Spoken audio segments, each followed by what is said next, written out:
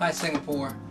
I'm Pastor Keith Goodman, and I'm delighted and excited to be coming over to you, my wife and I, Evelyn and I, to come and to do Embracing God's Plan for Your Life. And you know God does have a plan for your life. Jeremiah chapter 29:11, God says, "For I know the thoughts that I think towards you, thoughts of peace and not of evil, to give you a future and a hope." And so I want to talk to you about that for the next 3 days that we are there, and to just have a great time worshiping God, praising God, and going deeper in His Word to understand that He really does have a plan for your life.